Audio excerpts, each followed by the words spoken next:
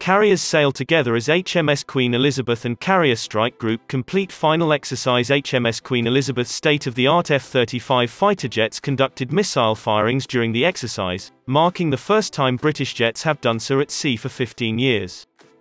And following the exercise, the United Kingdom two aircraft carriers, HMS Queen Elizabeth and HMS Prince of Wales, were able to meet each other at sea for the very first time.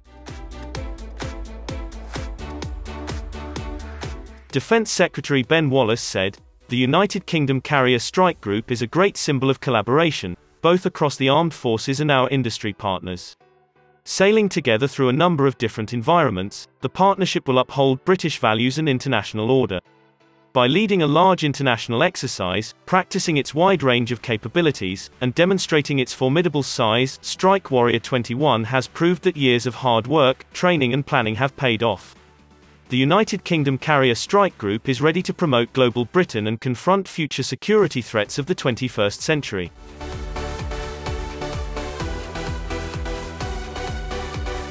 Strike Warrior saw the Carrier Strike Group pitted against warships from NATO's Standing Maritime Group 1 to prove it can undertake high-intensity operations in response to a broad range of crisis and conflict situations. Activities included live missile firings at sea, training with NATO, mine countermeasures operations and submarine exercises.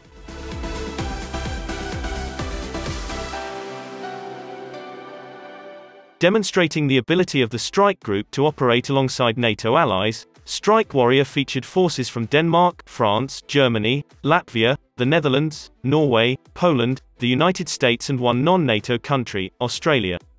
The two-week exercise formed part of the wider military biannual exercise, Joint Warrior, where the Royal Navy, Royal Air Force, British Army and UK Strategic Command, alongside NATO and Australian partners, conducted land, cyber and space exercises.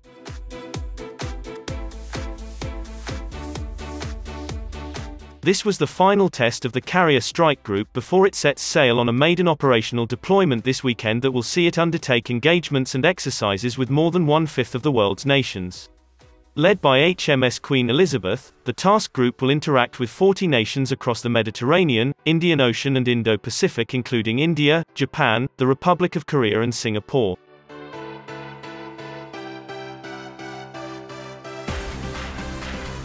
A highlight of the exercise included the first missile firings from a British jet at sea for 15 years, conducted by the F-35 stealth fighters.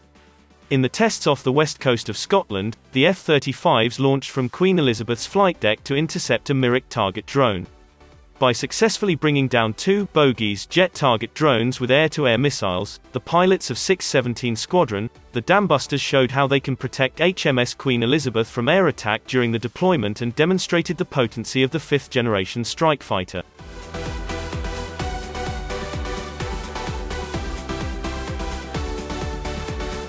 Captain James Blackmore, commander of the Carrier Air Group, said, "The first successful ASRAAM firing is an important moment for the F-35B, and for Carrier Strike.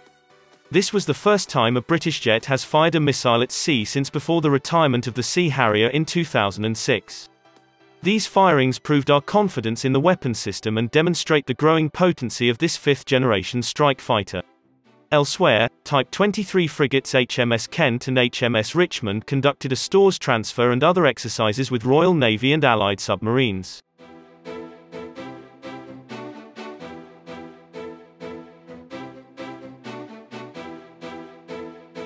Proving the ability of the strike group's differing units to work together seamlessly, HMS Kent and her Wildcat helicopter from Yeovilton-based 815 Naval Air Squadron transferred vital stores to the surfaced Astute-class submarine.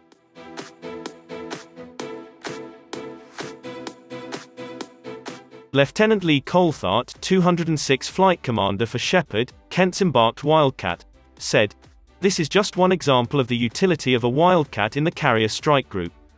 Wildcat crews train for a variety of tasks in order to protect and sustain the task group." He added, "Our task was to deliver stores around the task group including the attached submarine, to prove interoperability and capability between air, surface and subsurface units. Tomorrow's task could be anything from searching for enemy units to delivering rotary wing strike with our Martlet missile system."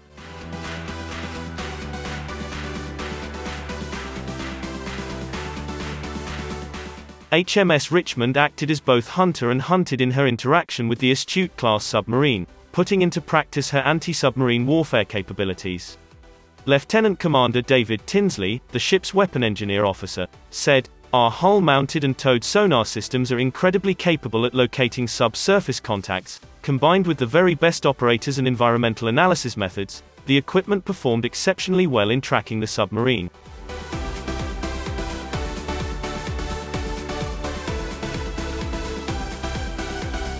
Lieutenant Commander Kyle O'Regan, the ship's principal warfare officer, added, "Getting to work with a live submarine, one of the most capable in the world, is a real privilege, and my team and I are looking forward to doing it for real during the forthcoming deployment." Following the conclusion of Exercise Strike Warrior, the United Kingdom two new Elizabeth-class aircraft carriers HMS Queen Elizabeth and HMS Prince of Wales rendezvoused at sea for the first time as the former returned to Portsmouth.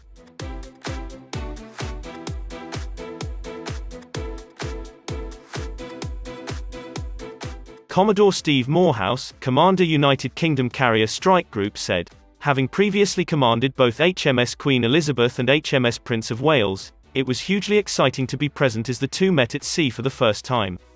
I know that sense of pride and accomplishment is shared by thousands of others, military and civilian, who have contributed to the Royal Navy's carrier renaissance over the past decade or more. The strategic significance is profound. Building one aircraft carrier is a sign of national ambition. But building two and operating them simultaneously is a sign of serious national intent. It means Britain has a continuous carrier strike capability, with one vessel always ready to respond to global events at short notice. Few other navies can do that. Britain is back in the front rank of maritime powers."